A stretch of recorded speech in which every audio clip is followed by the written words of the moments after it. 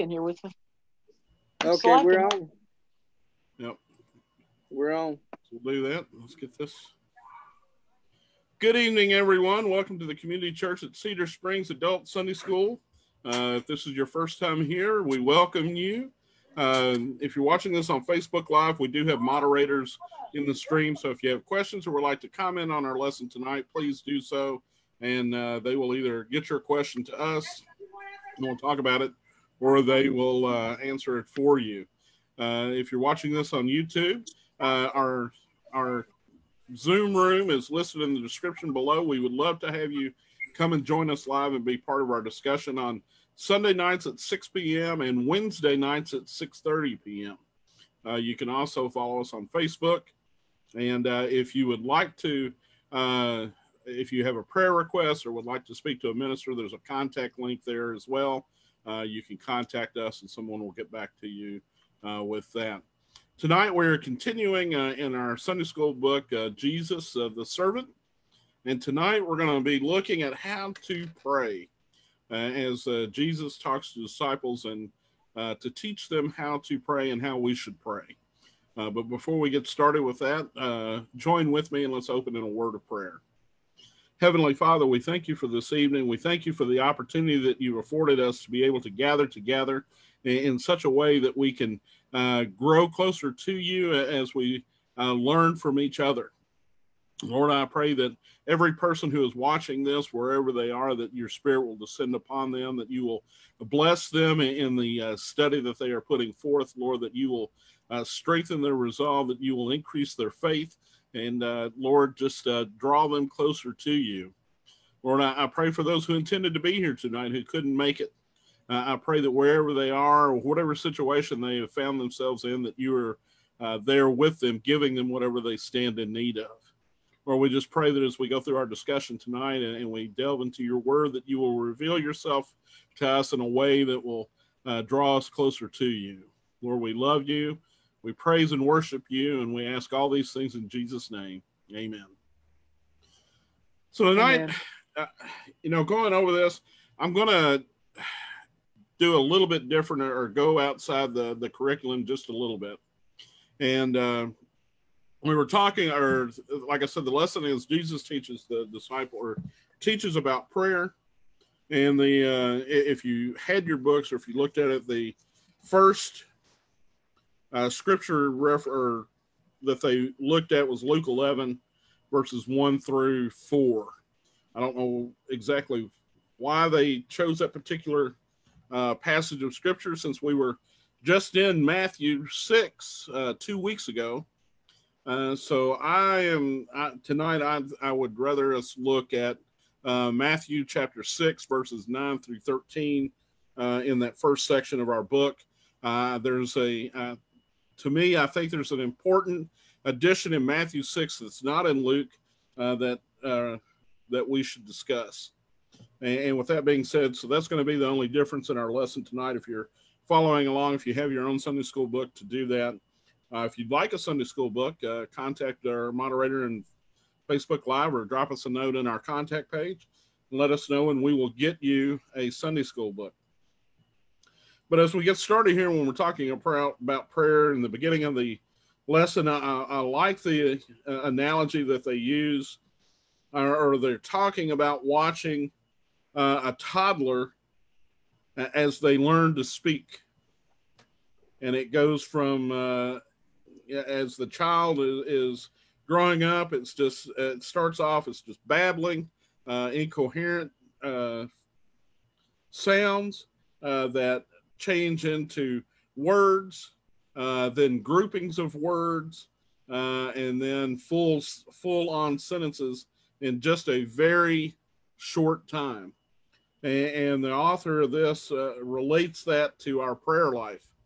That when we first accept Christ into our lives, when we begin to pray, or when we begin to pray before that, that it's almost incomprehensible babble. But the more that we do it, the more that we surrender to the Holy Spirit, the more we are able to form our thoughts together to offer up prayer. And so I kind of like that, and I kind of agree with that. And we have to remember too, in this cultural setting that we're looking about in the Jewish culture, prayer was not really part of their religious practice. They would go to the synagogue to learn about Scripture. They would go to the temple to have forgiveness of their sins, but they would offer up their sins or their confessions to the priests of the temple, and the priest would pray for them. So there was still almost a disconnect between the Jewish people and their God, or our God, in that way. And so what we find in Matthew 6 is the disciples are with Jesus, and he tells them, well, let's look at what he tells them. So Matthew chapter 6, verses 9 through 13, I'm reading from the Christian Standard Bible here. But it says, and this is Jesus talking, it says, therefore you should pray like this. Our Father in heaven, your name is honored and holy. Your kingdom come, your will be done on earth as it is in heaven. Give us today our daily bread, and forgive us our debts as we also have forgiven our debtors. And do not bring us into temptation, but deliver us from the evil one.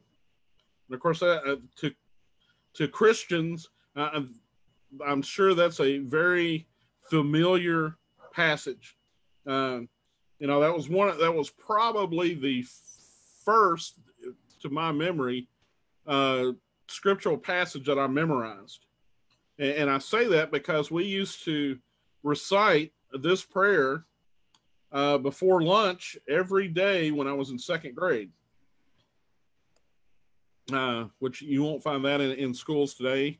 But for us, it wasn't a question of whether or not we believed. That's what we did before we would go to lunch, as our teacher would have us. We would say the Lord's Prayer. And we do this. The part in this that is not found in Luke is found in verse 10. In Luke, it just says, your kingdom come, and then it goes straight to give us today our daily bread. It leaves out your will be done on earth as it is in heaven, and the reason I picked this is because in the Sunday school lesson, they allude to that part of the prayer and us wishing that God's will be done here on earth as it is in heaven, but it's not mentioned in Luke. So that kind of confused me when I was doing the lesson, why they would bring that. I know why they brought it up, but why they would choose that particular passage when they're wanting to talk about that particular will of God on earth in Matthew. So that's one of the reasons why I picked this. So let's break this down just a little bit. And the first part is, and we may end up spending the entire night on this. I apologize. We'll see how the discussion goes. But I think this is important. This is Jesus's model for us on how to communicate with God. So let's talk about this for a little bit. Why do we pray? What is the purpose of prayer? Anybody want to give an answer for that, or discuss why we pray? Prayer is our communication with our Heavenly Father, and it should be both directions, not just us asking Him or telling Him what we need. We should also spend time listening to Him, because that's the way conversation goes, is in both directions. Tony Davis's prayer is earthly permission for heavenly intervention. Who says there you go. that? Tony Evans.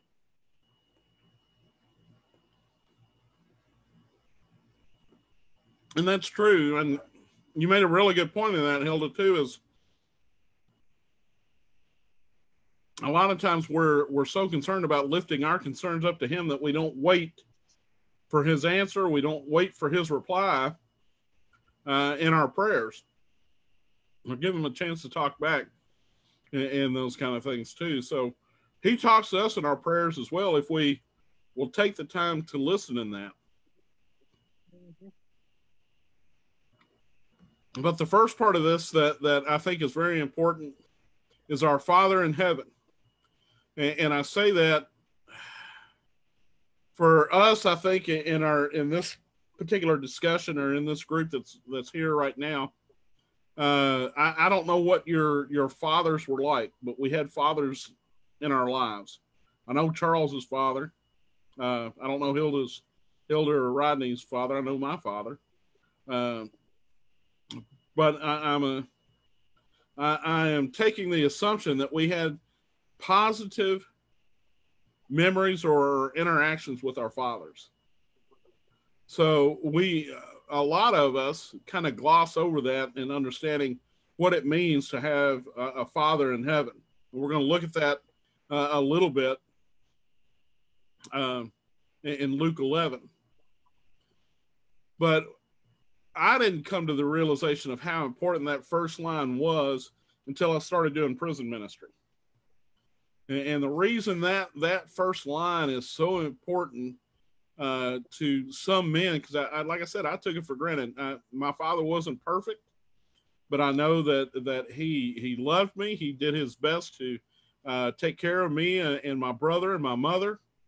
But about 95% of the men that we ministered to in the state penitentiary when I was there did not have fathers present in their lives.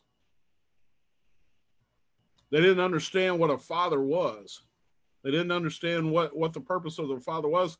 And the sad thing is that many of them that were incarcerated were fathers themselves and had never seen their children.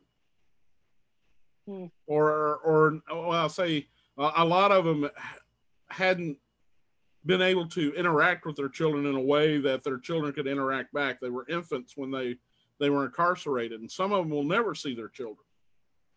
And so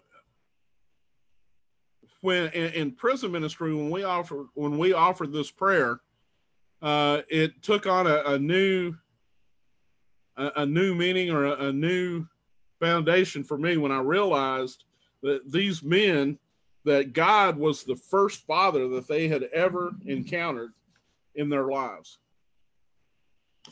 And it was always important and it impressed upon me whenever they would pray this prayer. It wasn't us, but whenever we would pray or we would ask them to pray, they would pray this prayer and they would start out to the group asking a question. They would say, "Whose father?" And then everyone would answer, "Our Father who art in heaven." And as they did this, so for us, we need to make sure that we're not overlooking the part that we have a Father in heaven who loves us, who wants a relationship with us. He wanted a relationship with us so badly that he sent his only son to earth to die for our sins so that we could be reconciled and have that relationship with him for all eternity. And it says in the lesson here that one of the things that Jesus teaches his disciples to pray, the first thing he tells them to do is recall God's glory and holiness, that he would be honored as holy, and God's kingdom is his will, reflect his glory and holiness, are on Jesus's mind at the foremost, or should be the foremost of our thoughts as well. It says that the acknowledgement of glory of God, not because of our acknowledgement, because our prayers rely wholly on his glory. So our prayers are dependent on his answer. That it's by his glory and his holiness that he answers our prayers in that. Anybody want to have or say anything or comment on that part of it before we go on to the next part of this?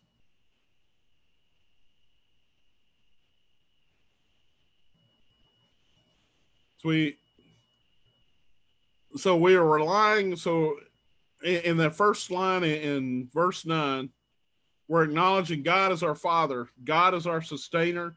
God is our mentor. God is our teacher. God is our provider. God is our protector.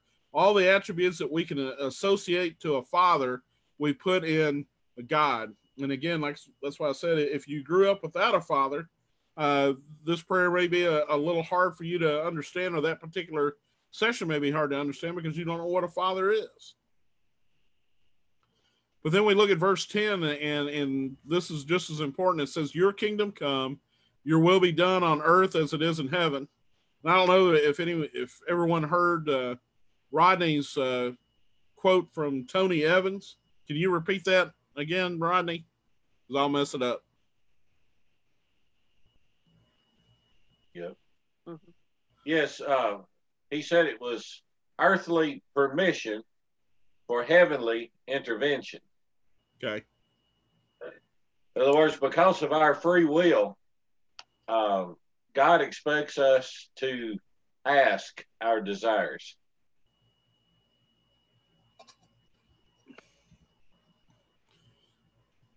Even Jesus, when he was walking by the pool of Bethesda, and the lame man was there, he said, do you want to be well? He didn't just wave his hand and make him well. He wanted him to say, I want to be well. Right. Of course, we know that's not exactly what happened, but... Well, exactly. But he wants a response from us. And that's one of the things that we're going to... Let's take a minute here because we're going to be jumping over. Let's read these other two scriptures and we'll tie all this in together. Luke 11, 9 through 13 says, so I ask you, ask and it will be given, seek and you will find, knock and the door will be open to you. For everyone who receives and the one who seeks finds, and to the one who knocks the door will be open. What father among you, if his son asks for a fish, will give him a snake instead of a fish? Or if he asks for an egg, will give him a scorpion? If you then, who are evil, know how to give good gifts to your children, how much more will the Heavenly Father give the Holy Spirit to those who ask him? And then in Luke 18, verses 1 through 8, it said, now he told them a parable on the need for them to pray always and not to give up. There was a judge in a certain town who didn't fear God or respect people. And a widow in that town kept coming to him, saying, give me justice against my adversary. For a while he was unwilling, but later he said to himself, even though I don't fear God or respect people, yet because this widow keeps pestering me, I will give her justice so that she doesn't wear me out by her persistent coming. And the Lord said, listen to what the unjust judge says. Will not God grant justice to his elect who cry out to him day and night? Will he delay helping them? I tell you that he will swiftly grant them justice. Nevertheless, when the Son of Man comes, will he find faith on earth? So that goes back in, it ties into what Rodney's saying, is that our prayers, our faith requires action. You guys agree with that? It requires action on our part. God wants us to come to him, as Rodney says, is that he doesn't force his will. He doesn't force his blessings. He doesn't force the things on us. He wants us to come to him with the requests of our lives. Now, that's right. When we come to him, in verse 11, it says, give us our daily bread.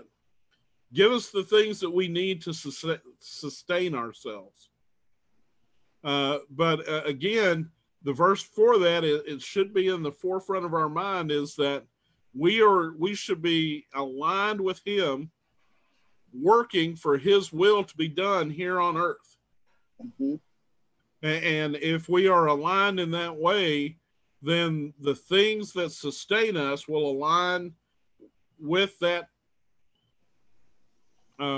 calling or with that plan that he has put on us. You know, Pastor talked about that, touched on that a little bit today in his sermon.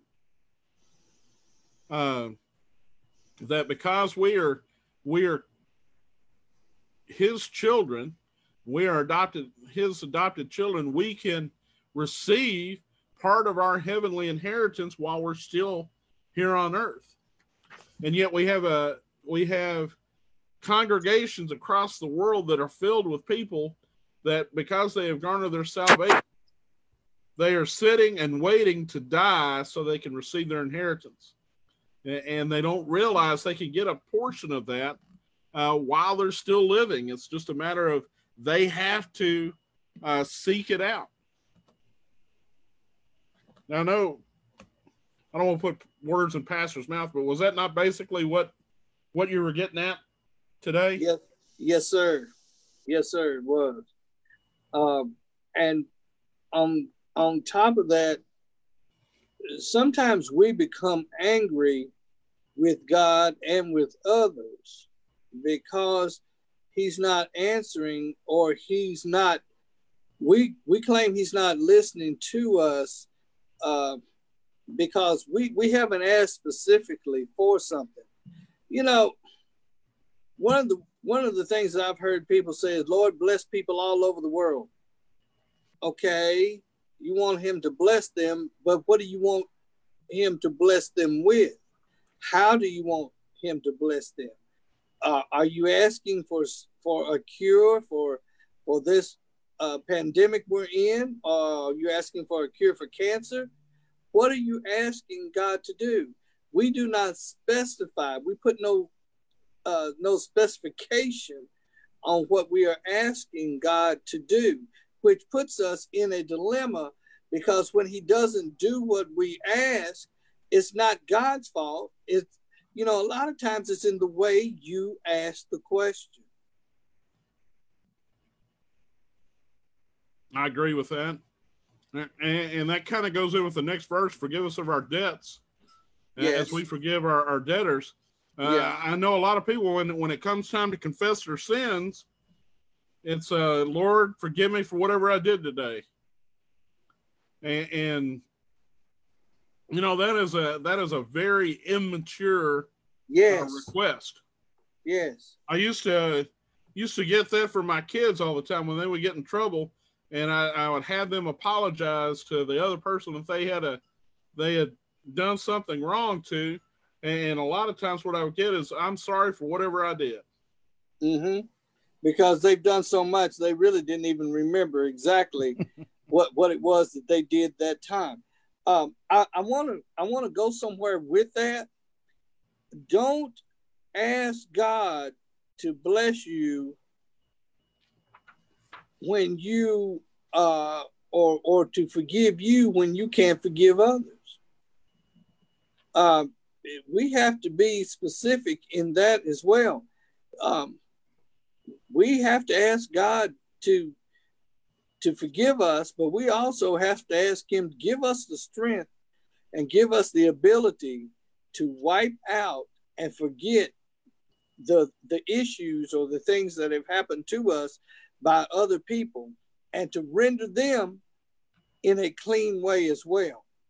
That's not easy for a lot of people. We're seeing that day in and day out now. People are hard-hearted. Yeah. And if you are hard-hearted, it's very hard for you to get in direct communication with God, because the hardness of your heart won't let you go through. God is love. Yep. And if you in your hard-hearted state, you can be mad over what happened on your job, what's happening in your home, what's happening in your community, even in this nation. Don't get angry enough to sin, but get angry enough to go to God and pray.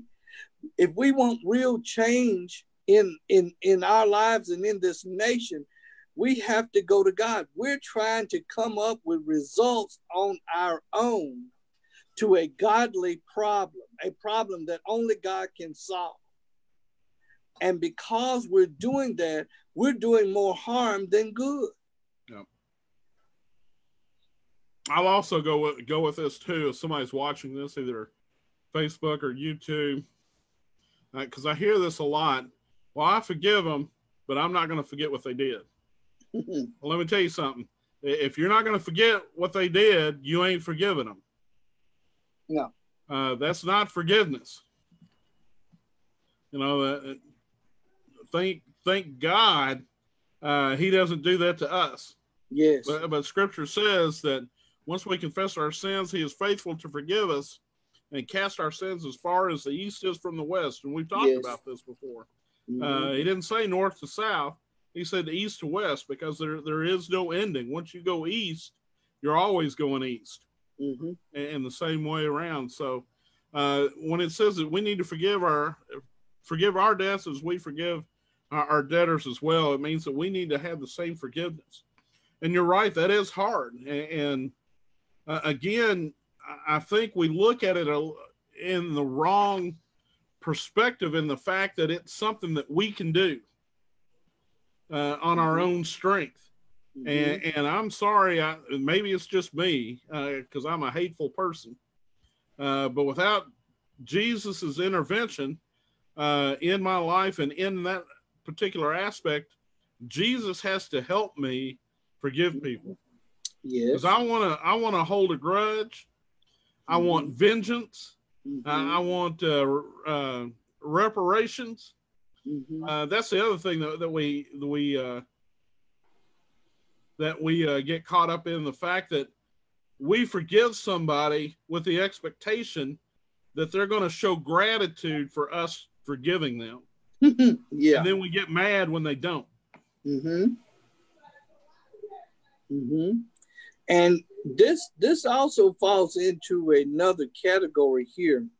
I want to go back to where we were on Wednesday night. We did a really good job of presenting the situation or the dilemma that we're in as we deal with the warfare that we're going through, at this particular time. But the truth of the matter is even as we're going through this warfare and we're dealing with it, we have to present a solution. And that solution is a direct communication with God over what we're dealing with. A direct communication, a direct way of coming to a conclusion that will be a blessing to those that are around us as well as ourselves. And we cannot do that on our own. And that's something that I think we miss a lot as well. I agree. One of the things, and then of course the last section, and then we'll kind of go back over this again, but it says, "Do not bring us into temptation, but deliver us from the evil one." James tells us that and it's misquoted a lot of times, but paraphrasing, that God will never allow us to be tempted more than we can handle, or without giving us an out. That he will never allow us to be tempted to a point where we get trapped and there's no way out to do it. That he will always offer us an escape situation or an escape plan. The problem that we have is a lot of times we don't want to take the escape area. No, because it's going to be too much work, or it's going to be too inconvenient, or it's going to cause us to do something that we don't want to do. Well, there's one more thing that goes with that. A lot of times we don't want the escape plan because we like the sin that we're doing. Well, that's true too. Sin is awful fun for in the beginning. Yeah, in the beginning, and that to me is where it hits the most. You see people who like what they're doing. Well, this is my personal little sin. I keep it right here in my pocket with me, and I'm not bothering anybody with it. But the thing of it is you're not allowing the full use of the Holy Spirit upon you. You're not allowing the full power and presence to fall upon you because you keep holding back this little sin that you think nobody else knows about, but God knows all.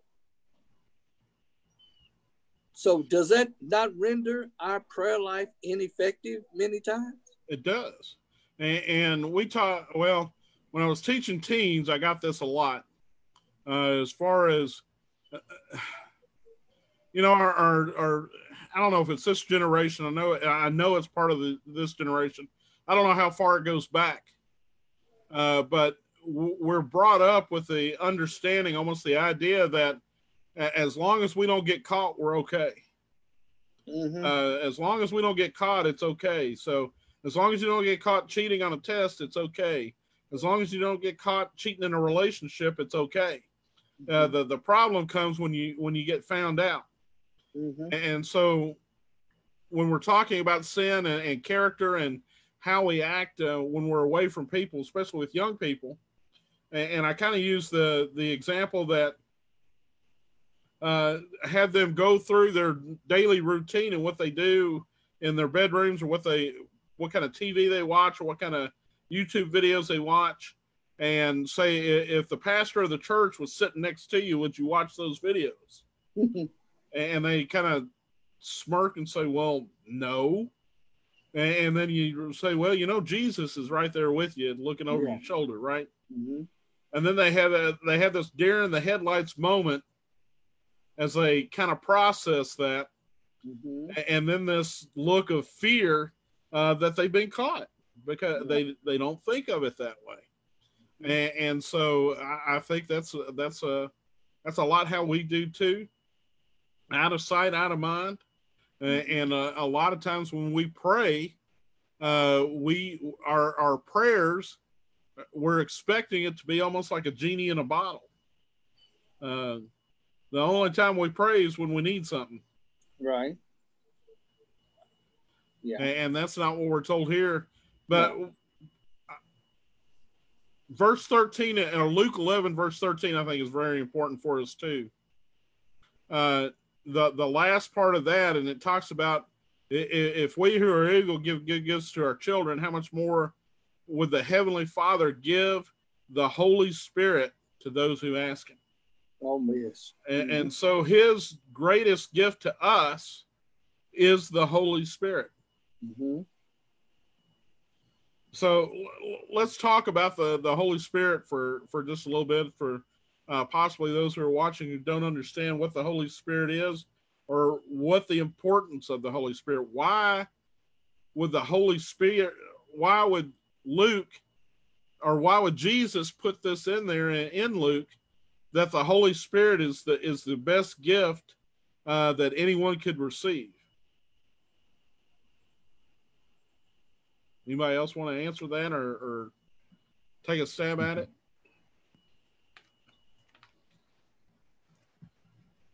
Well, I think if God is going to give you the Holy Spirit, and that is the gift that He is giving. When you look back up there at the first part in verse 9, and it says, ask and it shall be given to you. Seek, knocking you will open, seeking you will find. What are you looking for? What are you asking for? Well, Jesus is saying the first thing you need to be asking for is the Holy Spirit, because from there on, with the Holy Spirit guiding you, you're going to know what to ask for. You're going to know what to seek for, and you're going to know what to go after. Yeah, I was looking up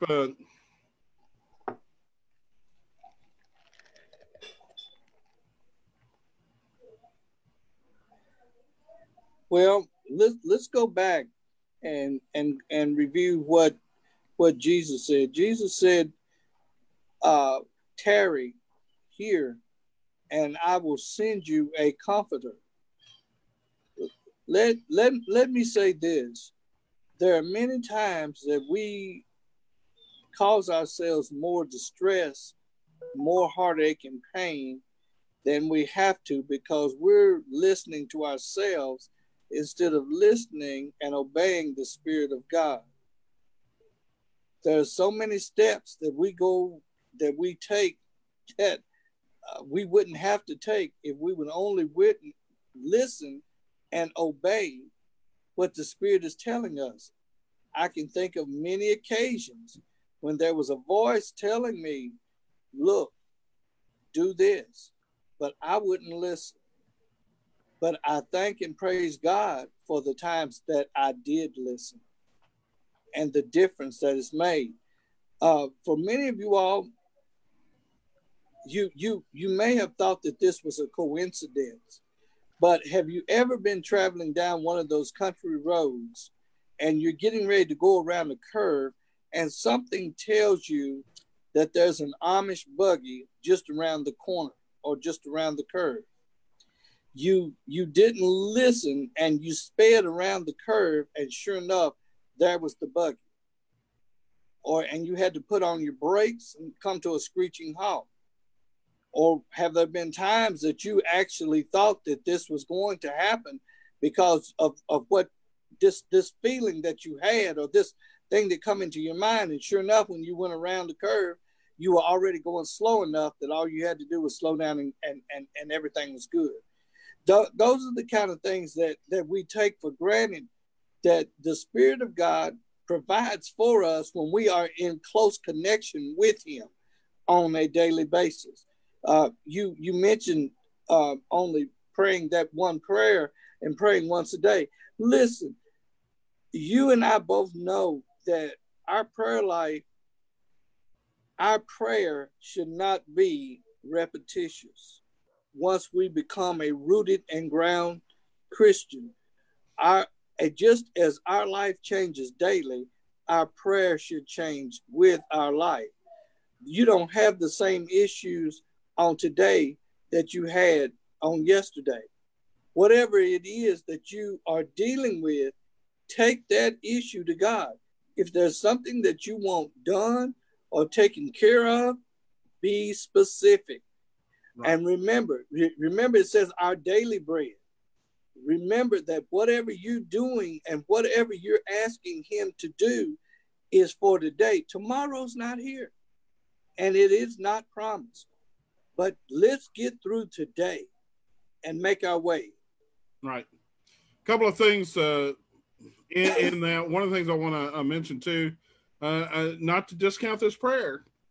The principles of not necessarily that Jesus is saying that He said you should pray like this.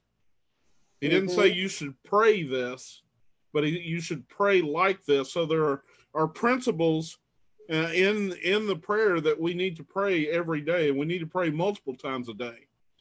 We need to recognize again that God is holy, and it's through His grace that we receive anything from Him at all. We should be looking to further the kingdom of God while we're here on earth. We should ask Him to sustain us and get us through that day, whatever the needs of that day is. And like you said, be specific on what you need.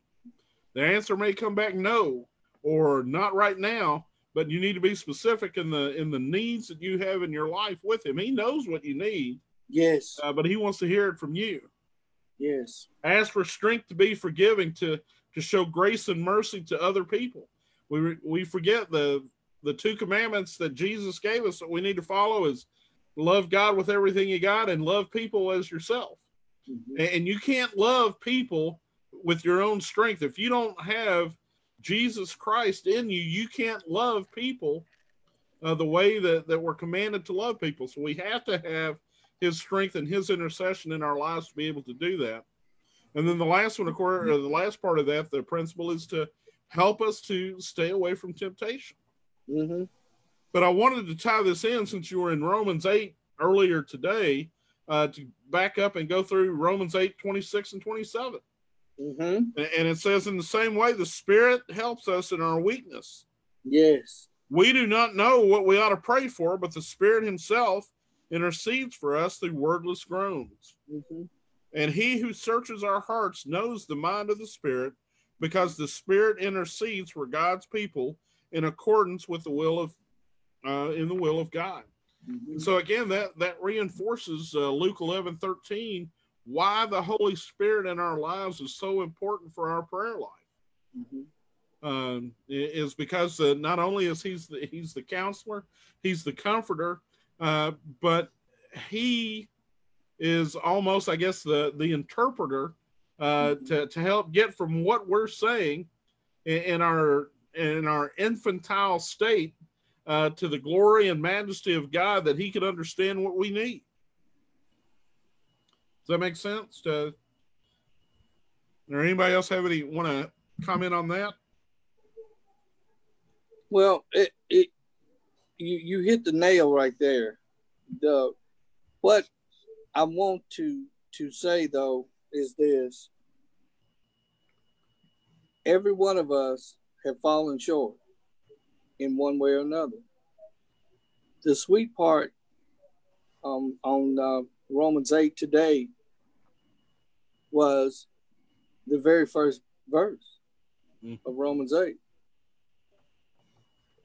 There's no condemnation for those who are in Jesus Christ.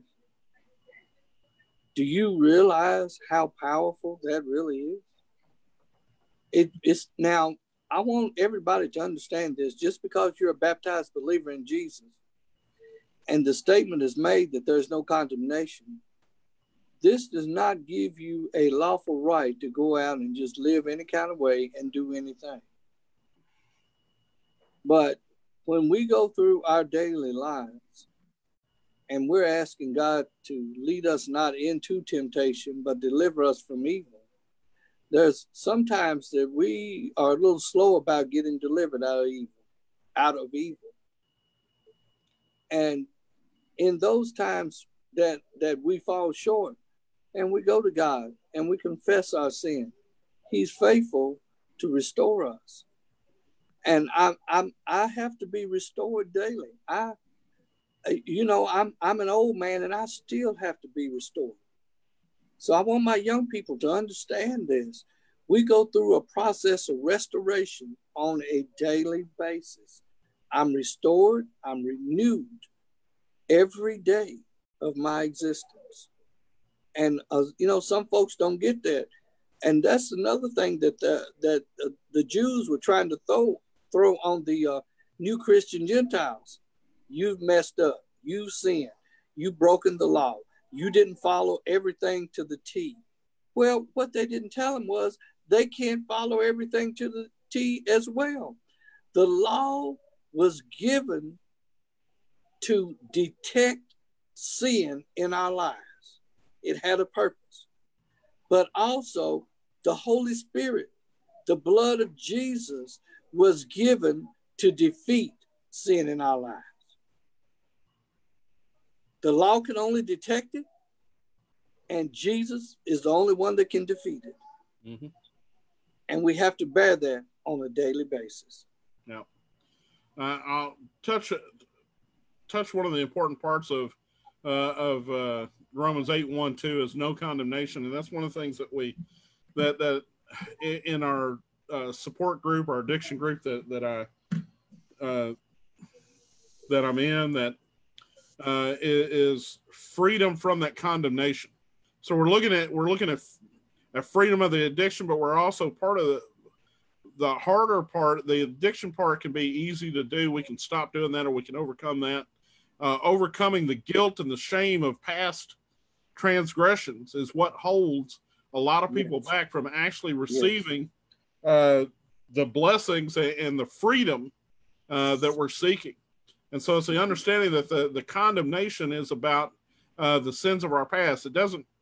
It's not about the sins of our future. Like you said, it's not giving us a free ticket to go out and live our lives in any way. But to me, reading that verse, it absolves us and takes away the guilt and the penalty of the sins that we have performed in the past. Yes. And Paul talks about that several times. It makes it a point that you cannot move forward if you're looking at your past. And he, above all people, I had to struggle with that. We don't think about that. He was in prison. We talk about him being in prison and how hard that was. How hard do you think it would be being a converted Christian, looking back at his hand in the stoning of Stephen, at the imprisonment of all the Christians, of the other stonings, the executions that he took part in or helped perpetrate as a Christian now himself? That if he had dwelled on the actions of his past life before his new creation, he would never have been able to move forward and produce Exactly. what we have in the Bible now. Yes, exactly. And don't, you know, I didn't get to say this morning, but it takes a real sinner to know how to help another sinner. Absolutely. I missed that this morning, y'all. I'm sorry. It was in my notes. I just got excited. That's all right. But Paul said he was chief of sinners. He said he had his license. But if he can overcome his past, you and I can overcome ours as well. And I'm not just saying that to us four. I'm saying that to whoever may be listening or may ever see this rebroadcast. Whatever you dealt with, whatever you're going through with, you can't, and ain't nothing no worse than hearing folks brag about their sin. Listen, I'll lament everything that I've ever done that's wrong. But I know I'm free from it. And that's not a burden. And because I have that freedom, I'm able to witness, because freedom will give you the power that you need to tell others. That's right. And I think we missed that. That's why we as Christians slurp back into the corner and don't witness and don't do what we need to do, because we're still under the bonds of our past. Let it go. That's all you can do. You can't hold on to it. It ain't worth it. Let it go. Yep. And let God move in your life. We've come to the end of our lesson here, or our time together. I appreciate it that you have joined us tonight. I apologize for the technical difficulties that we had on Facebook Live. Hopefully, again, if we didn't get your questions answered, please drop us a line in that, and we'd be happy again to go over those issues with you, or those questions with you. I want to leave us on one statement or one doctrinal idea from the lesson before we leave tonight. Again, we do this on Wednesday nights as well at 6:30 p.m. Central Standard Time, and we would love to have you join our live discussion at that point. We'll be on Facebook Live at that as well. Reminder also, we are having in-house services now on Sundays at 10:30 at the Community Church at Cedar Springs. We're located at 8825 Brownsville Road in Brownsville, Kentucky. If you're in the area, we'd love to have you stop by and say hello to us and visit us for a while. On a personal note, we do the New Believers Sunday School class is on Facebook Live every Sunday morning at 7 a.m. You're welcome to come there. If you follow us on our Facebook page, you can have access to the past lessons on that. If you go to our video section on our page, it should have all the Facebook Lives for our services, our Sunday school classes, and our Bible studies listed there, so you can catch up on lessons that you've missed if you want to go there. The last doctrinal understanding that the lesson has that I wanted to go on is the importance of prayer and providence to an omnipotent God. And it's if God is in control and already knows the future, why should we pray? And the Bible teaches that although God has a plan for this world that he promises to fulfill, prayer is often the means God uses to accomplish his divine purpose. Even though God knows the end result, the means that lead to that end result will be accomplished through prayer. In this sense, it is true that prayer changes things. And it is also true that God uses prayer to change our hearts so that our will comes into conformity with his. And so even though that we look at that God, all the power, we don't have any power ourselves in the prayer, that everything comes from God, there is still power in prayer. We've seen power in prayer. As we start our prayer requests in that, I want to start out with a praise for that. Several weeks ago, I mentioned a friend of ours who had been on the list for about 4 or 5 years for a double lung transplant. And as she finally got on, or they found a pair of lungs that were compatible, she went down to Nashville to have the surgery done. They did the COVID test as part of the new procedures, and she tested positive for COVID with needing a double lung transplant. Thank God that she recovered from COVID. She had her surgery Thursday, and she is recuperating and recovering and doing very well. And she had posted a message on Facebook expressing as a testimony the power of prayer, that she knew that people were praying for her, and it was through those prayers that brought her through and allowed her to survive. And now she is with a new lease on life, looking at serving God even more, because she knows, just as I do, the only reason I'm waking up every morning is because He's got a plan in my life. Yeah. I should have died 5 years ago. Without a doubt, the doctors say I should have died 5 years ago, but because of prayer and because of a purpose and a calling on my life that He has, I'm still here. Yes. So, yes. so we'll turn over the other prayer requests to everybody else. So,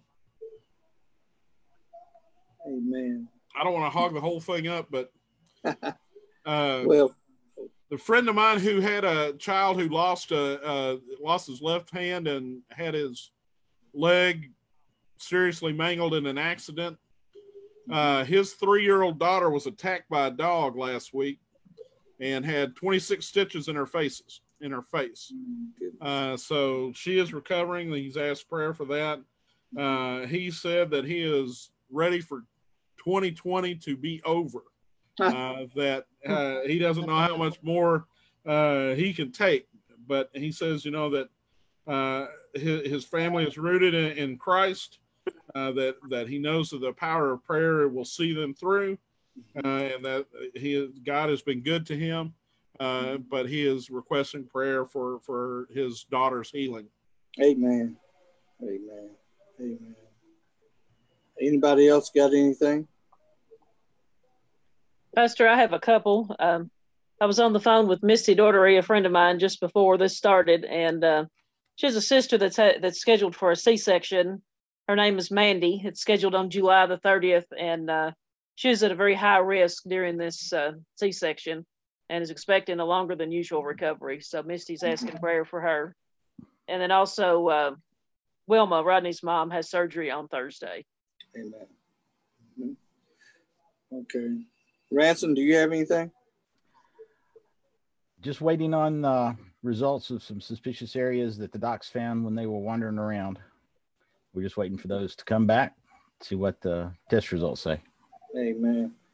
Amen. I ask for prayer for the McKissick family as they are recovering from the virus.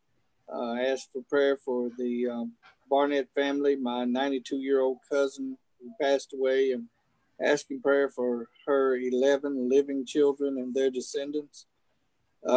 Just asking prayer for our church as well as many, many other churches.